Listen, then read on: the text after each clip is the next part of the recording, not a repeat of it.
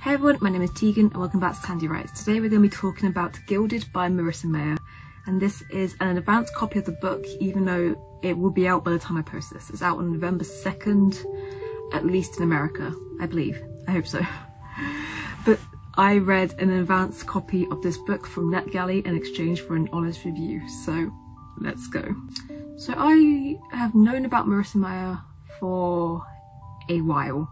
Her books were like all over my secondary school library, but I didn't have a chance to fall in love with like the Lunar Chronicles like on my own time until earlier this year, and I really did fall in love with them. So you can imagine my excitement when this new book just appeared on NetGalley.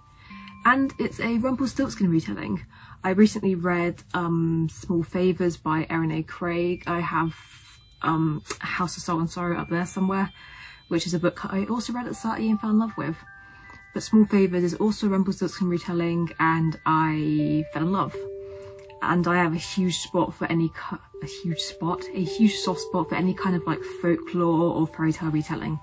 So when I found out that this was also a Rumpelstiltskin retelling, very excited. This one is set in Germany with a lot of nightmare horror and gothic elements.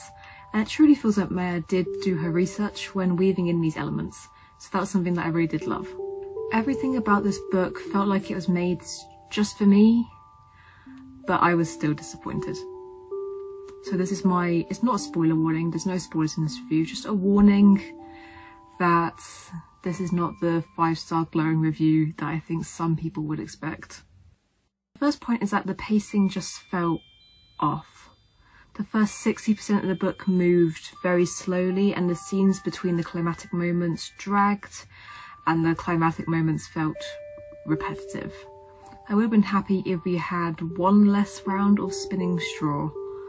There are technically 3 in the finale. I would have been happy if we had 2 and just kept these 3, because I do believe in 3s, especially in fairy tales. The threats that the main character, her name is Cyrilda, I believe that's correct. The threats that she kind of came across throughout this first 60% kind of disappeared far too quickly. It felt very easy.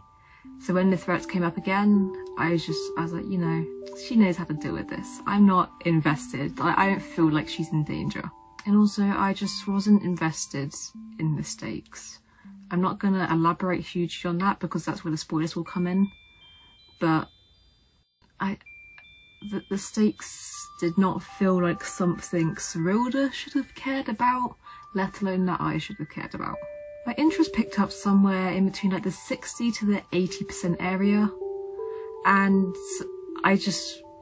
it went so much faster then. I was like rushed into this finale in a way that felt exciting rather than like actually rushed. I was very much swept away into it.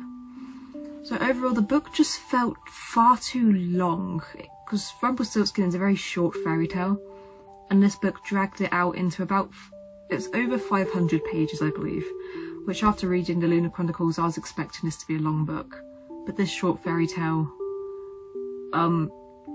was far too long, and yeah, it meant a lot of the scenes felt bland, especially if, like me, you are familiar with the original fairy tale.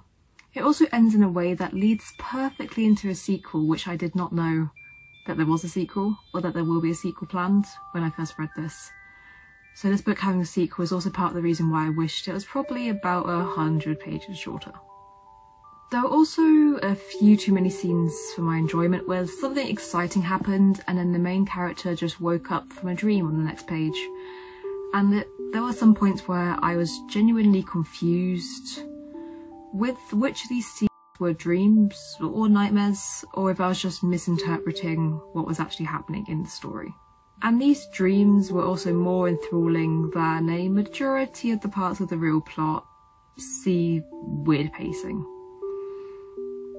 But I will accept that this is a point about me not enjoying this aspect of the genre rather than judging the book too harshly. I did not know this would be a nightmare horror before going in.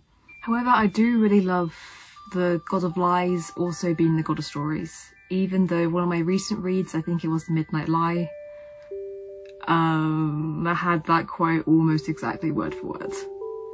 So I did love the plot twist, or maybe it was just a reveal. It was very well laid out, as in like all good plot twists you can predict, but it still shocks you, you know? It was one of those.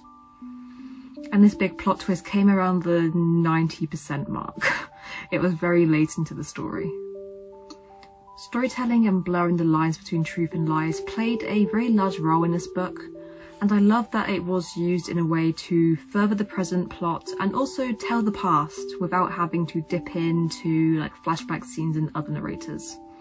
I also did love Serilda as a character, even though I did not love the romantic storyline she ended up falling into.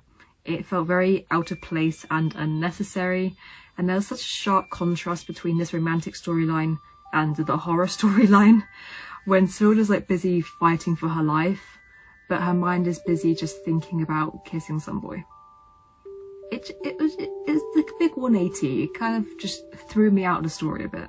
Overall, I rated this book 3 stars on Goodreads. It's probably more like a 2.5 stars. There were some moments I enjoyed, but they were very overshadowed by other books that did it better, and moments that fell flat in comparison to what I already love from Meyer.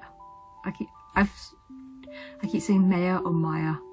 I'm not quite sure how to pronounce this last name, but it's because I read this book so soon after another Rumpelstiltskin retelling, which was, in my opinion, immaculate. And also, I read the Lunar Chronicles for the first time this year, and I'm a lot more invested in those characters than this one. Also, I didn't write this in the actual review, but pretty much every character other than Serilda, they just felt very two-dimensional. It was very much her story. And even though it's 500 pages long, we didn't really get to jump into any other characters unless they were like directly relevant to the plot. And that kind of annoys me.